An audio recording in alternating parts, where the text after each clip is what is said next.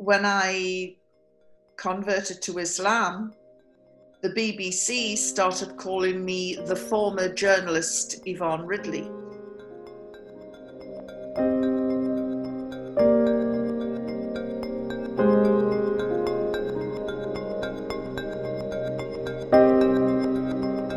When I first set out as a journalist in the 1970s, it was a very male-dominated arena, and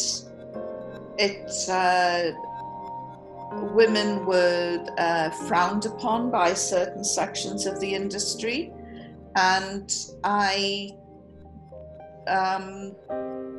I did have to counter that, and I felt as though I had to work twice as hard as anybody else just to get the same recognition, and it was quite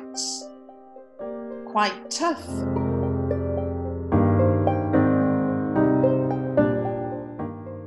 When I converted to Islam, the BBC started calling me the former journalist Yvonne Ridley.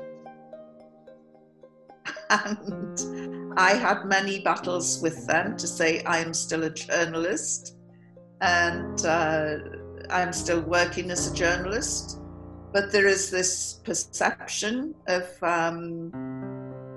Muslim women, and so I began to face a new discrimination. But I also faced a discrimination from within as well. Because there are some Muslim men who are part of the patriarchal system. And I came across this when I think it was Kenya, and I wanted to interview Kofi Annan.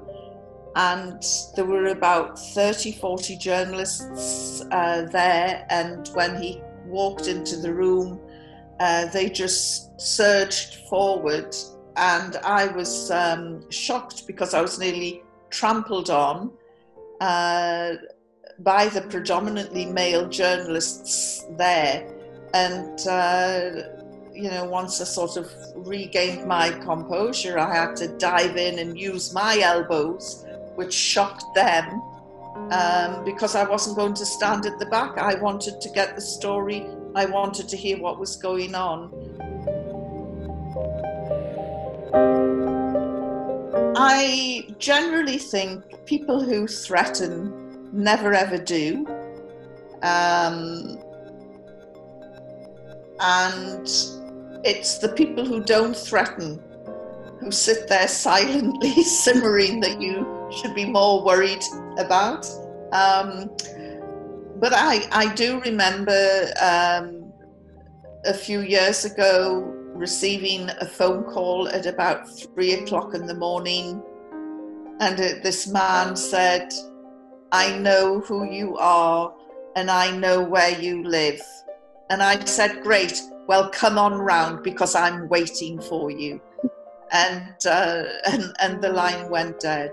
I don't have time to look over my shoulder because somebody is threatening me. I don't have time. I remember speaking at a rally in Florida, and I had received specific death threats before the rally, and these police came and advised us not to go ahead because they feared for my safety, and I said that I was still going to speak, and they said, "Well, will you wear a bulletproof vest?" And I said no, I would look ridiculous, and so I wouldn't wear a bulletproof vest. And so they said, "Well, we will sit in the audience, and so if anything happens, at least you know that we are in the audience." And I gave my speech, and I told spoke about my journey to Islam. And at the end of it, one of the police officers came to me and he said, "Can I have a copy of the Quran?" And I said, "You want to read it?" And he said, "I have to." He said, "You know, I want to know more about this amazing religion." There was somebody who would not have been in the audience ordinarily, the message resonated with him and he wanted to read more. So, you know, that was a good result. So I always think, you know, there's a great saying, I don't know who thought of it, but if someone throws lemons at you, make lemonade.